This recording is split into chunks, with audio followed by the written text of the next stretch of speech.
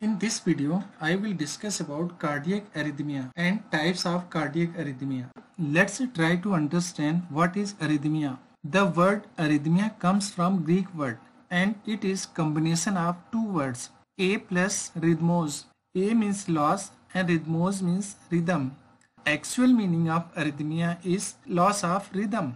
It is very simple to understand arrhythmia. Whenever there is an irregularity in the heart beating pattern, that is referred as arrhythmia.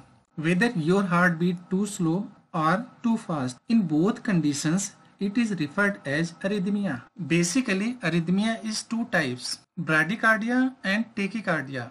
In bradycardia, your heart is beating too slow and it is less than 60 beats per minute. Whereas in tachycardia, your heart is beating too fast and it is about more than 100 beats per minute. Before moving forward, we must know why bradycardia and tachycardia occur. I hope that you guys are well aware about natural pacemakers, and they are SA node, AV node and bundle of branches. They all produce electrical impulses, but SA node is very dominant one and it determines heart rate and pulse rate. Simply we can say that number of times your SA node produce electrical impulses and same number of time your heart will beat.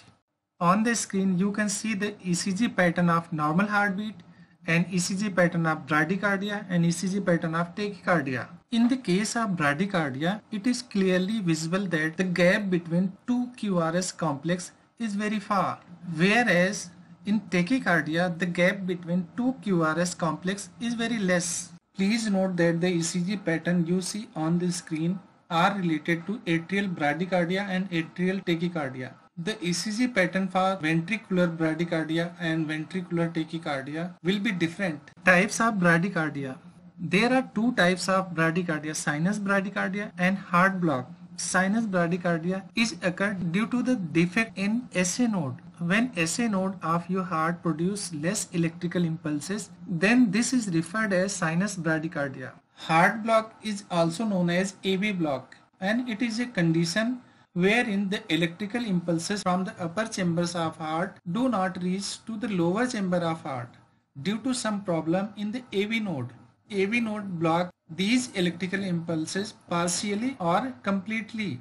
This is AV node, and you can see the electrical impulses from the upper part of heart are heading towards AV node. If there is a problem in AV node, it will block electrical impulses partially or completely. In resulting, your heartbeat is slow down. Also, the skip of heartbeat is very common. Symptoms of bradycardia. The main symptoms includes fainting, fatigue, dizziness, confusion, breathing difficulty, and cardiac arrest. Tachycardia. When your heart is beating too fast or more than 100 beats per minute, and this condition is referred as tachycardia. The most common causes of tachycardia are chronic heart diseases, high blood pressure, valves disease, cardiomyopathy, and some external stimulants like high intake of caffeine. Medications like sympathetic drugs include epinephrine, norepinephrine, and ephedrine, etc. Other than these, acute and very short-term tachycardia is also experienced during fear, stress, and health conditions. Types of tachycardia.